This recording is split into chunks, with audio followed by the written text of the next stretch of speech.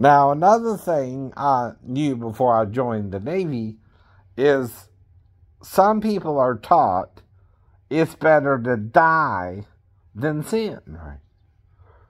Well, that means is Ben would have to kill me or black me out to have sex with me in my mindset before I joined the Navy. You understand? It wouldn't change. It wouldn't change either.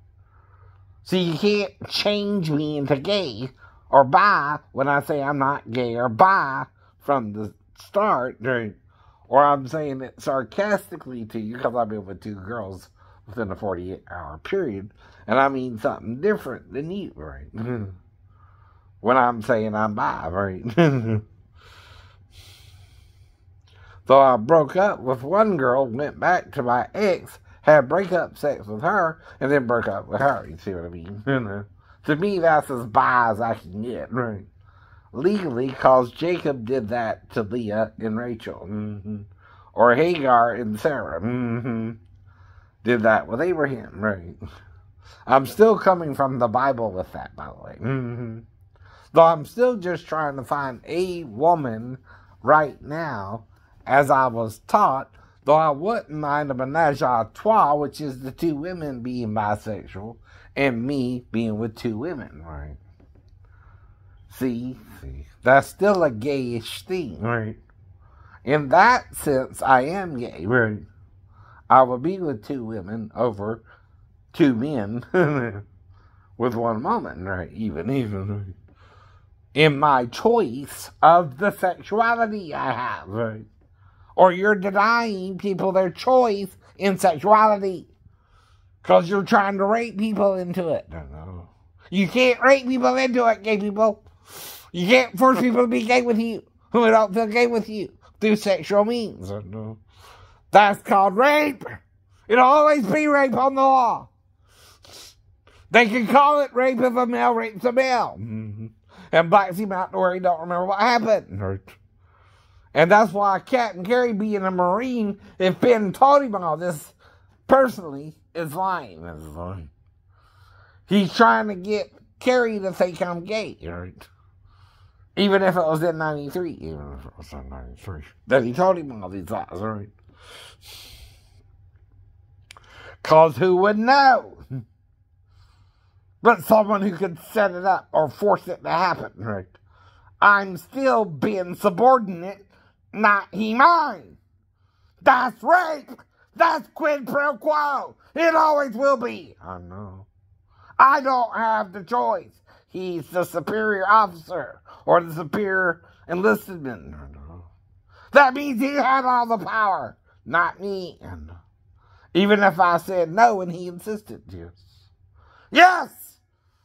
And the only reason you're doing it now is because people are more tolerant towards gay people. I told you that too. You can't do that if the person never said they were gay. Saying you're bisexual ain't being gay, you know. There's more than one way to be bisexual too. You can be with two women. Or more than one woman. No.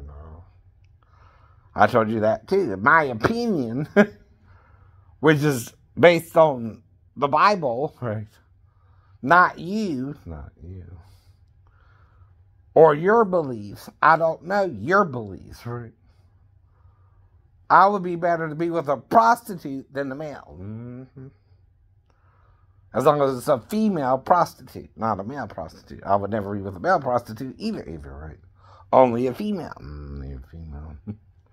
And that's my opinion, reading the whole Bible, by the way, too, right? And Hosea married a harlot, too.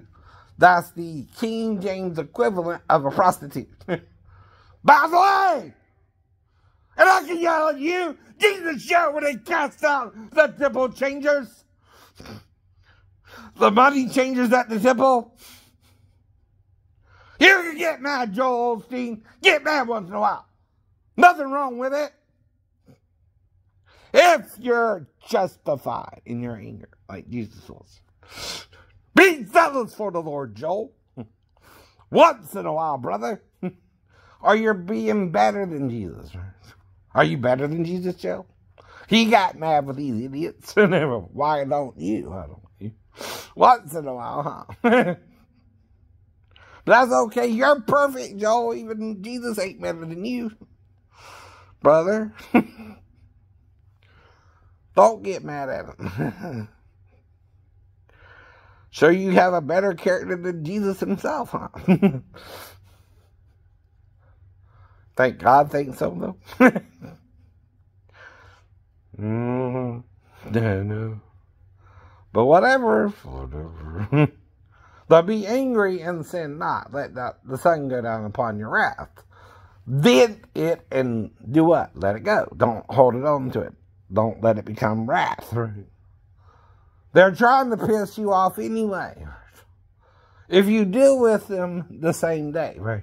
Even if they keep bringing up the topic, they're just trying, right, to make you mad, right? But you're teaching them grace too, even if you get mad, right? Because being mad with someone don't mean you're trying to hurt them. They just won't listen to you. That can make you mad too, right? You're trying to warn them they're going to hell with Satan, and they don't want to listen to that. So they're still going to go to hell with Satan. You be sorry for them. Even if they're too down to be sorry for themselves. You understand, right? They're too stupid human beings to be sorry for themselves that Satan has beguiled them and is dragging them down the hill with him. Whether they know it or not. They don't have to know they're doing wrong to, when they're judged, know they were doing wrong. When you stand before the great judge God on the white throne as a light, you will know all your sins. And either Jesus will come forward to defend you, Joel, or he won't. By the way, too, he's your defense attorney here. Satan is the accuser of the brethren. He's trying to get you for every sin. But there are times you're justified for being a little angry. Even Paul was angry at those who wouldn't listen to him too, right? Or wouldn't follow him as he was following Christ sometimes, right? And he's trying to be open-minded with you. When even dealing with marriage or a virgin, you're not reading the whole passage. You're taking parts of the passage and changing the old and new points, right? And making the wrong point, right? Instead of the right point, right? Which that's what it's for, to understand it all, how grace works to save us all, even the unjust, if they repent in the end, right? It doesn't even matter. I put my trust in Yahuwah. I pushed as far as I could go. But for all this, there's only one thing you should know. I put my trust in God, 'cause only He can see me true. For all this, there's only one thing you can do.